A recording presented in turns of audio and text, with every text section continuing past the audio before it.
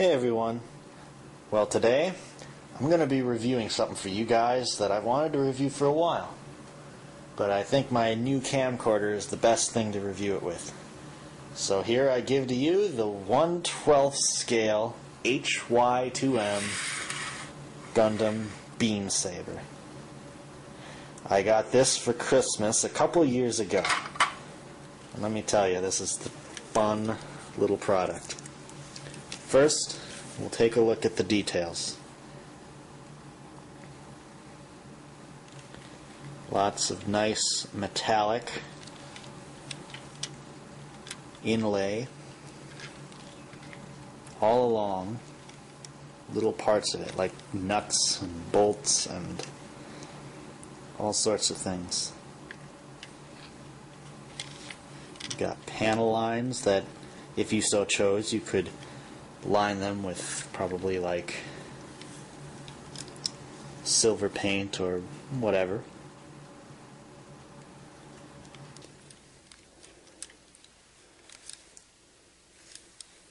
This part right here, you push in. I don't know that I can do it quite right. I think I need a pen. And you take the pen and you push this in all the way, and I believe you slide it up a little, and then that releases it. And there you have the battery that this thing needs. It's screwed in right now, but if you unscrew it, you'll notice that there are other batteries on the back too that you need, and I believe they're all the same, AAA, but I'm not positive on that. Anyway, you push it back in like so, and slide it down until it clicks. Now, that's how you install the batteries. How to use this is, first, you'd be advised to put this strap on whatever arm you're going to hold it with. Okay?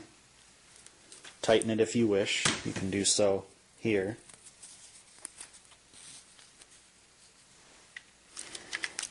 Then you push this button, and when you do, the beam saber activates. No real beams, unfortunately. Now there's a few things you can do now. You can just swing it around as is, and you'll get sound effects when you hit something. If you'll look up in here, maybe I can get it to work. That flashing thing is the sensor, I believe. It detects the range from the beam saber to a solid object. So I will point this far away at the wall. The beam saber missed. There was nothing close enough for the sensor to reach, so it registers that as a miss. But if I point it at the table,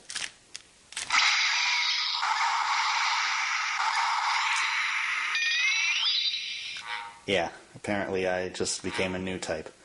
Anyway, so you can just continue to swing this around. And sometimes it's a bit finicky and you just don't do it quite right and you don't get the effect, but generally it works pretty well. You can stab as well. It's got some kind of gyroscope or something in here that registers the way the thing is being moved, so that when you will stab, well, I just missed because I wasn't pointing it at anything, but you stab, that's one kind of motion. You slash, that's a different kind of motion, and it registers that and plays the appropriate sound effect. Now you've got two options.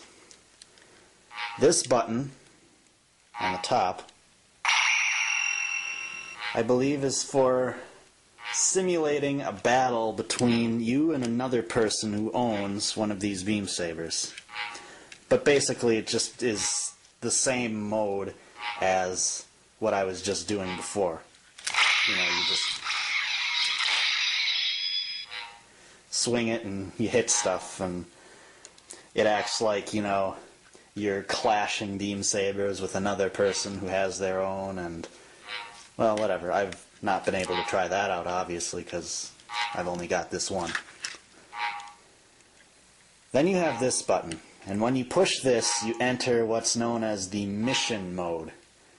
And basically what happens is you get a brief little Japanese introduction of a scene from the show, like Amuro saying something, and when you get the special new type sound, you have to swing the beam saber at the right time, and then you've hit your enemy of the day, and then that's pretty much the end of the game. It's nothing complicated, but it just adds a little spice, a little flavor to this, instead of just making it a swing around and do nothing with it but that. So here we go.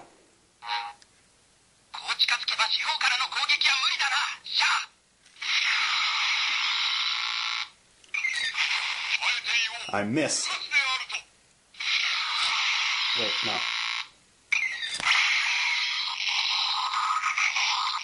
My beam saber is in the enemy, and I pull it out, and he blows up. And now I'm a new type again. But anyway, this is a very fun little play thing, and after this mission mode thing ends, you can continue to do another one.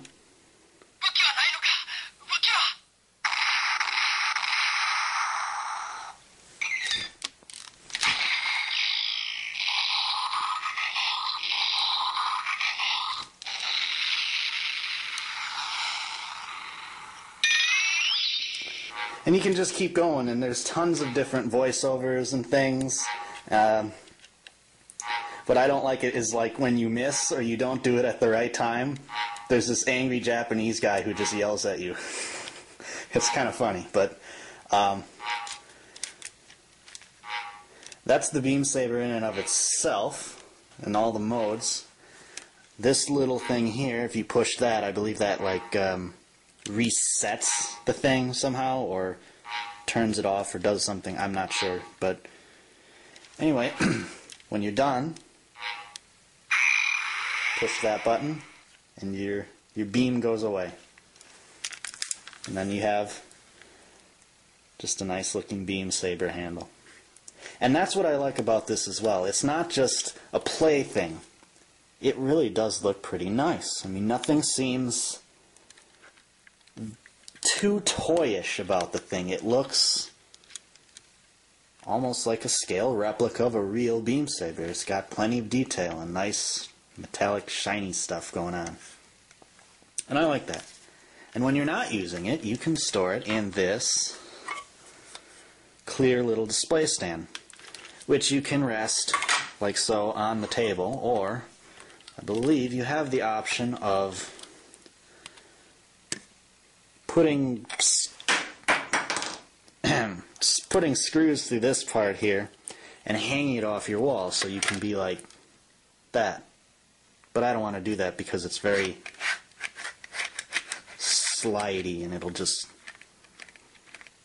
it might bump off or something. But anyway, the thing that just fell is intended to go along with the 1/12 scale big jumbo huge gigantic figure of the RX-78-2.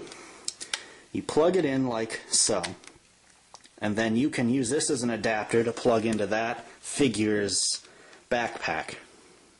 Of course, I have no such figure, so I can't really try it out. But here, there you have it. The 1/12 scale HY2M Gundam Beam Saber. Very fun, very nice thing, and it looks good, and it's great fun. Retails for about 4,000 yen, maybe $40, somewhere in that ballpark. Pricey, yes. Fun, you bet. If you're a Gundam fanatic, you can't say no to this. So anyway, there you have it. Hope you've enjoyed the review, and until the next time, catch you later.